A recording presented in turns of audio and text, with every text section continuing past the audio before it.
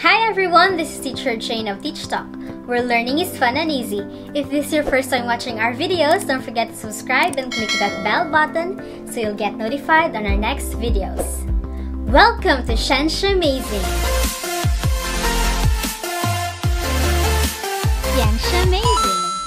Kung saan pag-uusapan natin ang science concepts from grade 7 to grade 12, including topics in general science, biology, chemistry, physics, and earth science. At dito, bida ang agham.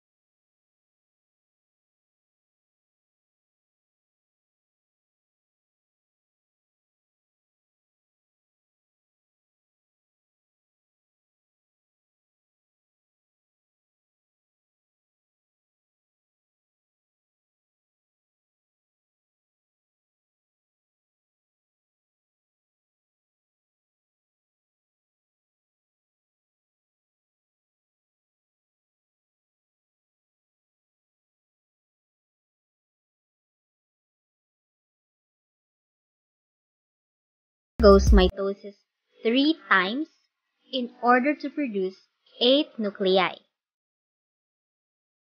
First mitosis, then second mitosis, and then third mitosis.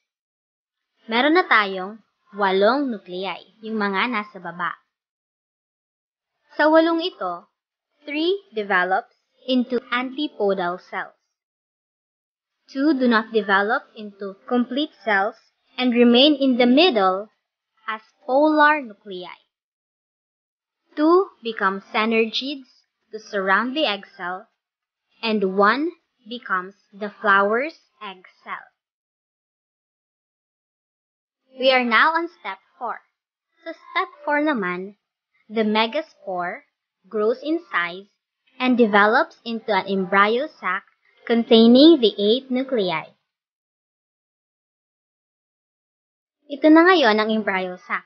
Let's examine the structures inside the embryo sac. First, meron tayong 3 antipodal cells. Then, 2 polar nuclei which serves as the nuclei of the embryo sac. Then, meron tayong synergids, and then the egg cell is in between the synergids. How do the structures inside the embryo sac function and relate to each other? Simulan natin sa baba. First, we have the synergids. Yung orange, those are the synergids. The synergids guide for the growth of the pollen tube.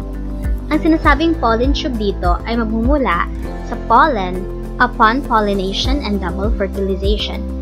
Make sure to watch our next 2 videos for that. Sa gitna ng synergids, we have the egg cell. The egg cell forms a zygote kapag fertilized na siya ng sperm. Sa gitna naman ng embryo sac, we have the polar nuclei. Ano bang function ng polar nuclei? The polar nuclei unites with the sperm during double fertilization to form the endosperm. What does the endosperm do? The endosperm provides food and nutrients for the embryo after fertilization. Sa taas ng ating embryo sac, we can see the antipodals, which provide nourishment sa egg cell, and it also helps in the nutrition of the endosperm once it is formed after fertilization. I would just like to say that this video is just 1 out of 3 videos all about the sexual reproduction in flowering plants. And before we have a quiz, let's have a quick recap first. In this video, we discussed all about the formation of egg cell in flowering plants and the processes occurring in the ovule. We have 4 steps. Step 1, the megaspore mother cell grows and develops. It undergoes meiosis, forming 4 haploid megaspores. In step 3, 1 megaspore develops and the other 3 degenerates. This surviving megaspore undergoes mitosis 3 times to form 8 nuclei. At ang 8 na ito serves different functions.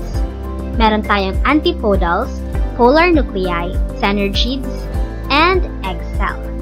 At ang mga structures na ito ay ang nagpo-form ng ating 8 nucleate embryo sac. Diyan nagtatapos ang ating processes sa female counterpart ng flowering plants. On our next video, we will discuss about the male counterpart or all about sperm formation in flowering plants. It's quiz time! That's it! Gusto kong malaman if you really learned something from this video. So I will give you a 3-minute short quiz, and after 3 minutes, we will check if your answers are correct. Let's start!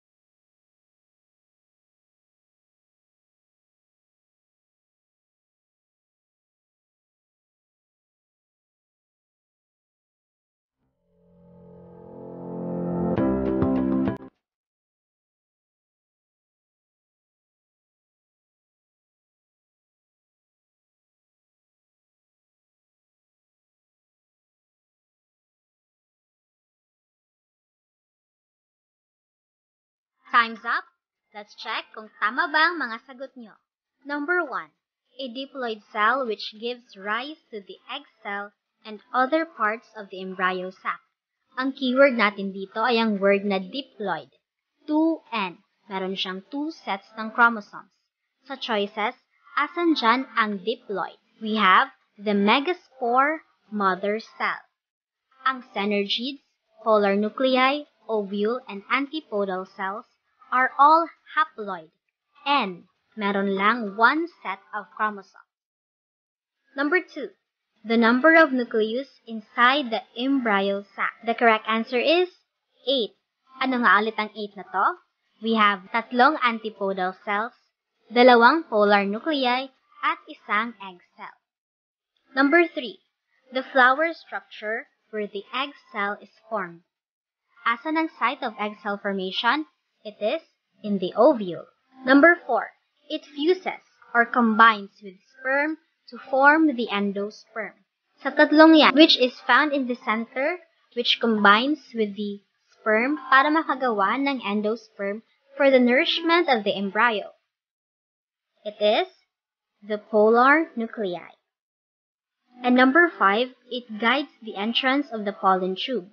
Ang pollen tube ay pahabang structure which is made by the pollen for fertilization to occur. At para mag-meet ang sperm at ang egg cell. What is found sa sides ng egg cell? Those are the synergies. We want to know your score. Please comment it down below and we'll see if you really learned something. That ends our Science Amazing episode for today.